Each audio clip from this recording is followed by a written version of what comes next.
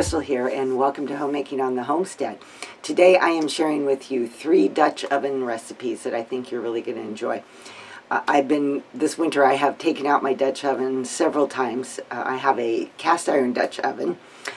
It's not the newer type that are coated with enamel. I bought this many years ago, but I really enjoy it a lot. I will certainly leave a link to the one that I have if that interests anybody.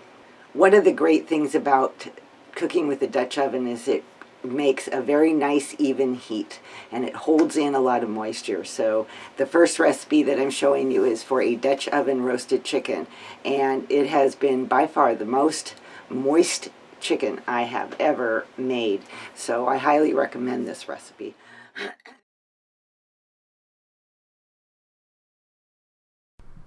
To begin with, you'll need a 3 to 4 pound chicken, a few potatoes, and your favorite seasonings. I picked some Italian seasoning, garlic and herb, salt, some seasoned salt, and a little pepper for mine. I chopped my potatoes up into approximately quarters so they were all kind of the same size. And I put about half of them at the bottom of the Dutch oven because I wanted the chicken to sit on that, and I wanted also the juices to kind of come down and help season and flavor the potatoes as well. Then I went ahead and seasoned my chicken, and I seasoned it pretty liberally.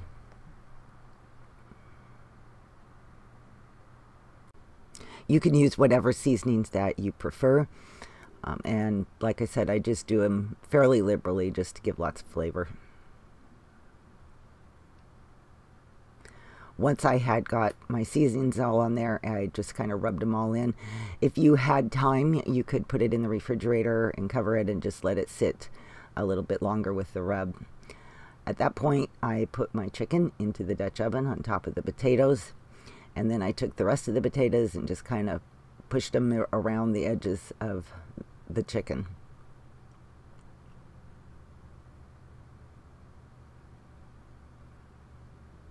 I put the lid on, and now you're going to bake this at 375 for an hour. My chicken was a little bit larger than 4 pounds, and so I baked it for about an hour and 15 minutes. I think it was maybe close to 5 pounds. At that point, you're going to remove the lid, and then you're going to put it back in the oven and let it cook for another 30 minutes and without the lid so it can brown up nicely. Then you're going to take a temperature check to make sure it's reached at least 165 degrees. I served that up with the potatoes and some roasted veggies on the side. It was a really good dinner. This Mexican hamburger rice bake is done mostly on the stovetop, and then the last part I put it in the oven. And the last part just simply is adding the rice and your chicken broth or water. And you could finish it off on the stove stovetop if you wanted to. I put it in the oven. I had to go outside and do some things, and I didn't want to have to babysit it, and so I just put it in the oven, and I really enjoyed that. It made it very simple. It only took about 25 minutes, and the rice cooks up perfectly, and the whole casserole went together very quickly, very easy, and it tasted amazing.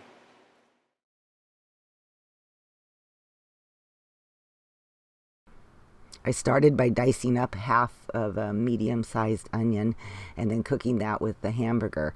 I want to give a big shout out to one of my best friends, Laurie, for sending me this meat masher. It was really a sweet gift, and I have absolutely loved it. She's also a blogger and has a great homemaking blog, so that'll be linked below as well. I added the onions and cooked that up until the hamburger was done. Drained the grease.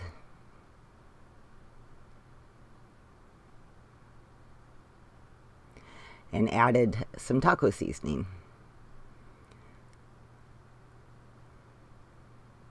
I also added some frozen corn and some salsa. And you could just use your favorite brand of salsa. Any type of salsa would work just fine. After I got that all stirred together, it was time to put the rice in. And I added chicken broth. You could also just use water and maybe some bouillon cubes or a little bit more salt. At that point, I stirred it all up, brought it to a boil, and covered it, and stuck it in the oven at 400 degrees for about 22 to 25 minutes.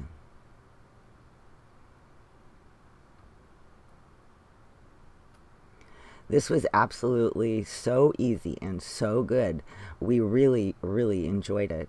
At that point, I just stirred it up. The rice was cooked beautifully.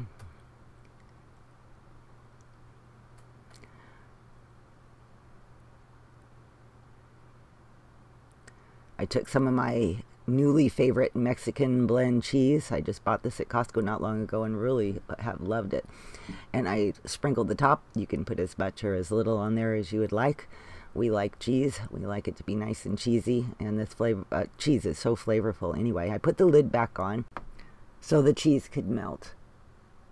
While that was kind of melting and sitting there, I chopped up a few more things to top the casserole with. Some tomatoes, some green onions, and some cilantro. You could put any kind of toppings you want on it. Even some sliced olives would be good. Anything that you might put on a taco. This was just a delicious, cheesy casserole filled with all kinds of Mexican flavors, and it was hearty and just hit the spot on that particular winter day.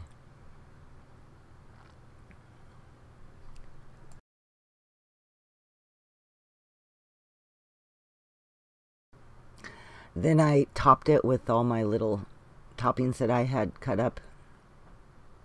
When we actually went to serve it for dinner, I also added some sour cream on the top.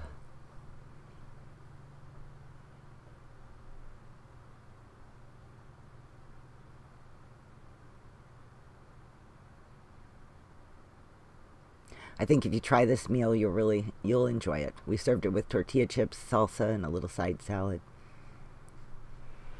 This last recipe for chicken stew, I am using the chicken that I had left over from the roasted chicken that you saw at the beginning of the video. So you could do it that way, or if you have cooked chicken from another meal, you could do that, use that, or you could even cook up some chicken breasts and dice it up and use it for this recipe as well.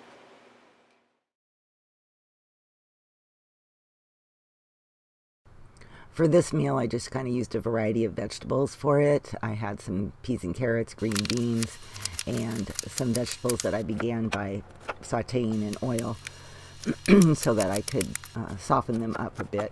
So I have onions, peppers, some mushrooms. I also had a couple of potatoes that I was throwing in. If you want your stew thicker than what I end up, you could add more potatoes. I was trying not to get too much volume so that we were eating it for days and days, and so that's why I just did 2 potatoes. I also like to dice my chicken, but that's not necessary. If you want to shred it, you could do that, whatever your preference is. At that point, I put some oil in my hot Dutch oven and kind of stirred that around and let those veggies get nice and soft. Then I added my frozen peas and carrots, my can of green beans, chicken, and my chicken broth.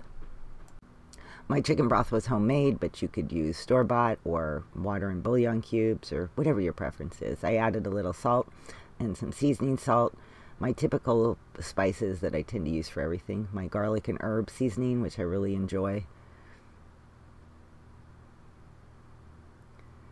And finally, I put the potatoes in there. I let all this come to a boil and cook until the potatoes were nice and soft.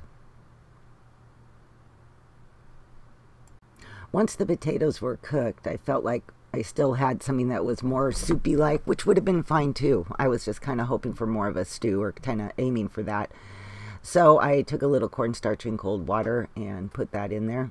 You could also just mash up some of the potatoes that are in there, and that would have thickened it up also.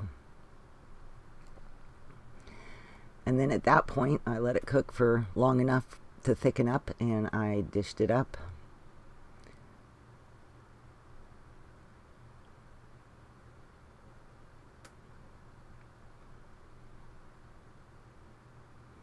This turned out really good. We really enjoyed it. I just served it with some French bread and a salad. Thanks for watching this video. If you happen to try one of these recipes, I hope you come back and let me know what you thought of it. And as always, if you like this video, don't forget to give it a thumbs up. And if you haven't subscribed to my channel and you like my content, would you consider subscribing? That means a lot to me. Alright guys, I'll see you all next time. Bye-bye.